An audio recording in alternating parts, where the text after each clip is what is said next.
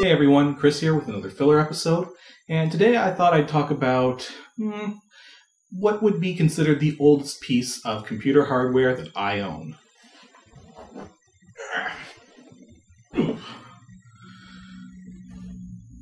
Yeah, this is my Tandy 1000 SX computer, and I don't know how to put it. It's just big. It's like a monster computer. This thing is... it's big. Anyways. And heavy. Okay. So what I want to do today is plug it into my television over there and show you guys how the system actually works in its own right. Now, it is kind of old and some parts of it don't work perfectly anymore. Like the disk drive works perfectly fine, because that was overhauled roughly around the same point in time. This thing died. This is the hard drive for the computer. It's a 20 megabyte hard drive, and yeah, I know it's big, but only has about a 200th of the space of a 4 gigabyte memory card. Yeah, it's... the one thing I found really nice about, well, I don't know if you say nice, interesting about this hard drive is that, you know how most hard drives, they have that sort of grindy noise when they're being accessed? This thing beeps. Beeps. I mean, seriously, beeps. What kind of hard drive beeps when it's accessed? I really wish it worked still, because then you'd be able to hear it in all its coolness. Because that's just cool. It beeps, it doesn't grind.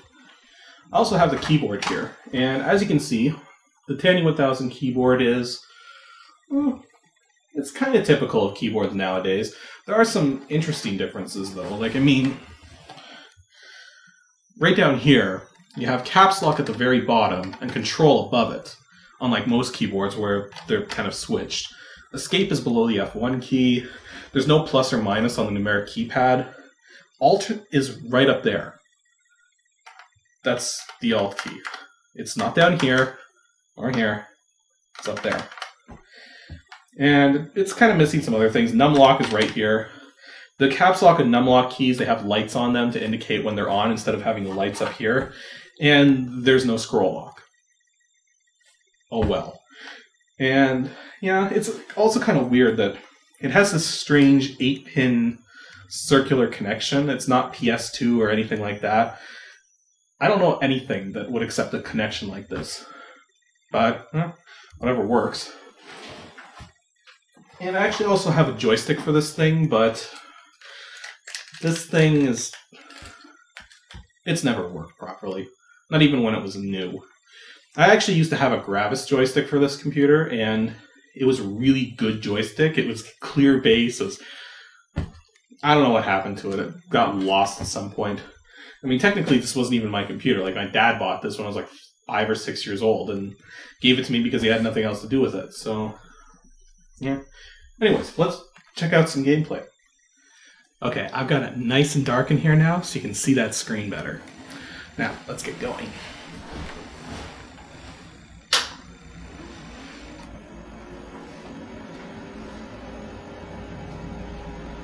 Yeah, it really was that loud, the fan.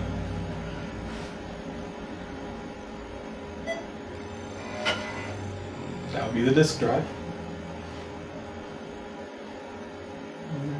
Let's see.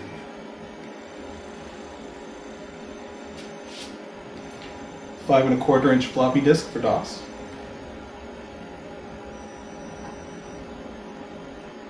Which I probably should have put in before I boot this thing, but there we go.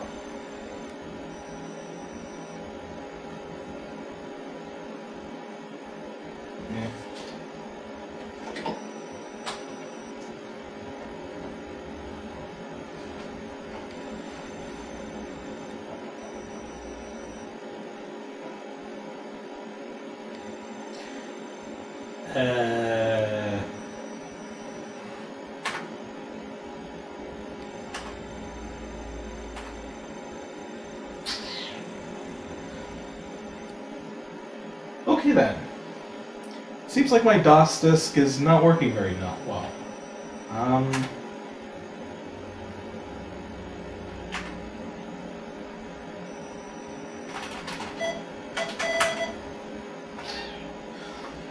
I have other discs. Give me a moment. Okay, so it seems as though if I pushed the ignore button enough times, it actually did get me to the DOS prompt. So that's a good thing. But now, what game am I going to play?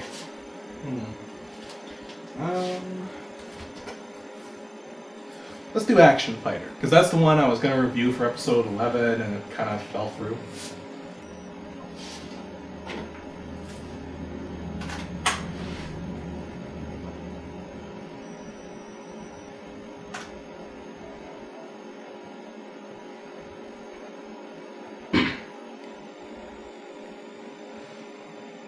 Works on this thing.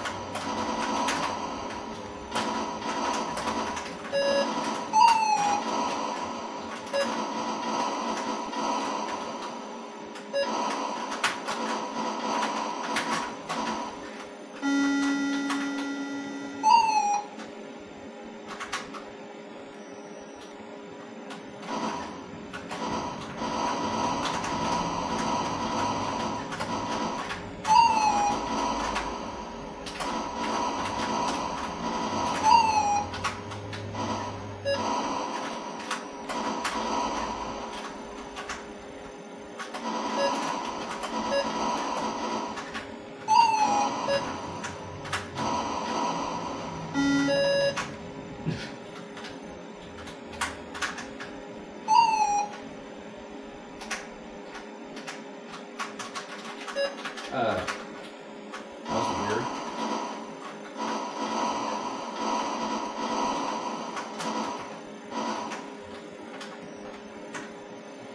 So yeah, as you can see, it works perfectly fine on this system. Actually, let me zoom into the television, then you can get a better idea of what it looks like on the screen.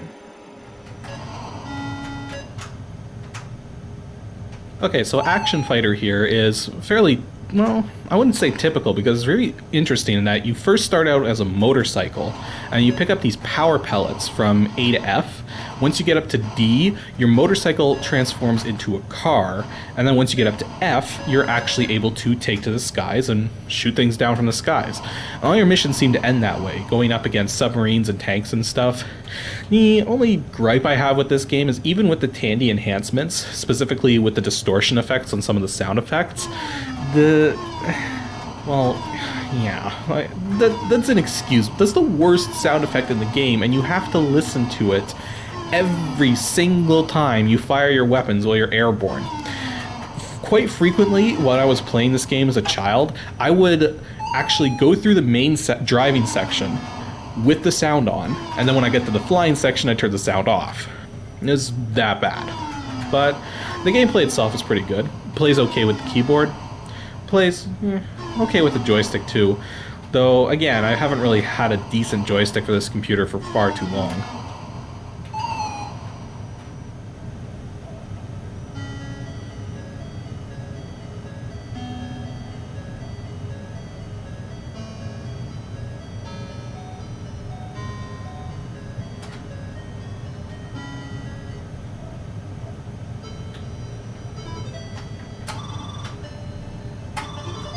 Here you go, Thexter, on my original Tandy 1000 system.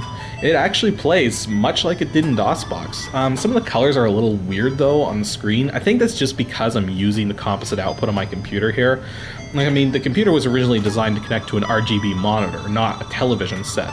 But the Tandy 1000 actually has the capability of going into TV mode, which makes the graphics appear much better when you actually output to a television screen. Though, yeah, this game plays okay with a joystick, but it really is much better with the keyboard because you can't accidentally activate your shields when you're playing with a keyboard because it's a separate button.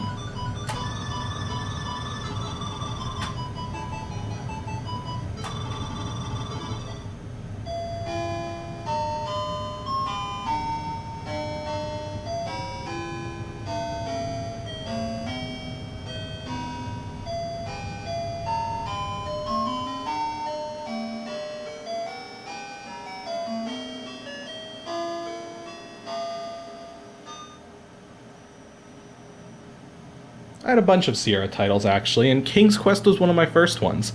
And I kind of really liked these graphical adventure things, despite the fact they were stupidly hard for the wrong reasons. But the thing is, you got to interact with it in such a unique way, because instead of just doing actions or clicking on things with a mouse or something, you actually type in exactly what it is you want to do. So if you want to look around, you type in look around. If you want to look at the moat there, you just type in look at moat. And it makes things a lot more interactive the way I see it, because you can actually tell the game exactly what it is you want to do. And this can make for some interesting puzzles. Like, I mean, there's a puzzle particularly later on where you're given a bowl that you have to give to somebody, and this bowl can magically fill with stew. But what you can do is you can either give them the bowl with the stew in it, or you can give them the bowl empty and then use the fill command to fill it with stew right in front of their eyes. So it's like, it puts a whole new perspective on the game, being able to type in what you want to do. But then there's stupid deaths like that one, where you just push the rock from the wrong angle and there, you're squashed.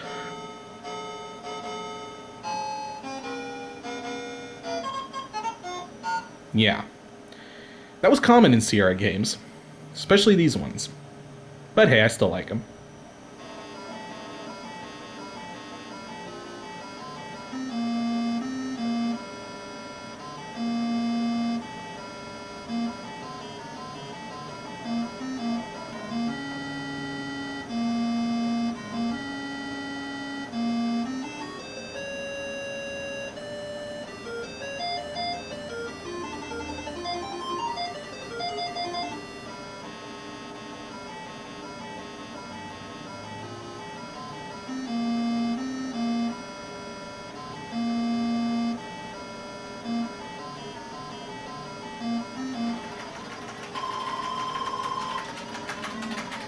Here's a game I tried to get working on a newer system of mine, but I just couldn't because of the stupid copy protection. It really gets in the way with a lot of these old Tandy games, because a lot of the ways to get around copy protection are made for the generic versions of these games, like the ones that were produced for EGA systems. So when I have a Tandy specific game like Test Drive here, where I have the Tandy specific version, and all the forms of breaking the copy protection are based on the EGA version of Test Drive, yeah, it's kind of annoying. But, so yeah, Test Drive is, well, oh man. I hated this game with a passion. I can never get good at it, and the funny thing is, this is one of the first games I owned for this thing. I think part of the reason it doesn't work is because it was designed around joystick support, and using the keyboard with this game is just insane, because you can't hold the keyboard keys down. You have to push them once for every single little bit of acceleration you want, or every little bit of turning you want, and it holds it at that level. So if you push the button left a few times to turn left, it holds it turning left that much until you push it right again. It's just, yeah.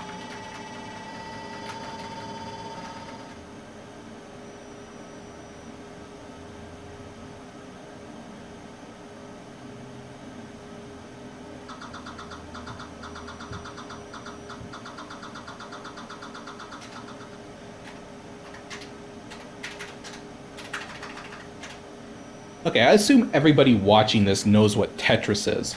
And yeah, we actually have one of the first computer versions of Tetris, or, well, at least one of the first PC versions of Tetris. And it's, well, it's Tetris, but back then, this was new. Like, I mean, this was a new thing when we were playing this. And it was a very, well, different game. It was very addictive, very fun, despite the fact that, well, you can see on the screen, it's kind of weird controlling it, because first of all, the next thing isn't on by default, so you don't really know what piece is coming. You can actually turn the next option on and off. I think you can do that with the NES version as well, but I can't remember off the top of my head really. And then there's also the fact that the backgrounds change. And now this I found really curious, is you don't drop it just one block at a time, it drops all the way. That kind of makes the gameplay a little more difficult than one would imagine. Plus, this game isn't speed balanced, so if this was a slow computer as it is, then those blocks would be falling really, really fast. Oh well, what are you gonna do? It's Tetris.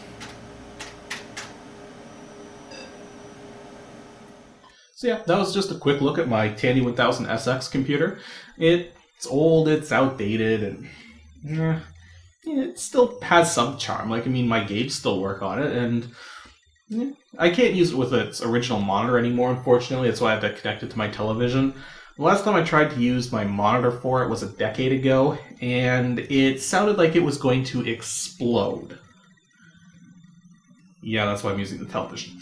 Anyways, so that's all for this filler episode, so stay tuned for the next episode of Ancient DOS Games, which will be episode 41. And as for the hint for the next episode, it's kind of, I don't know.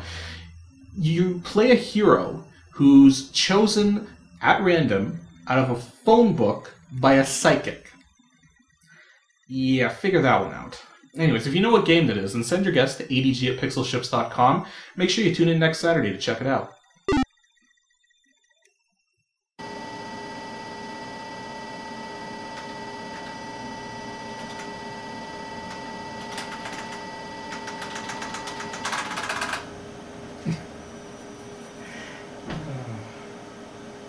If I recall correctly, I hate this game.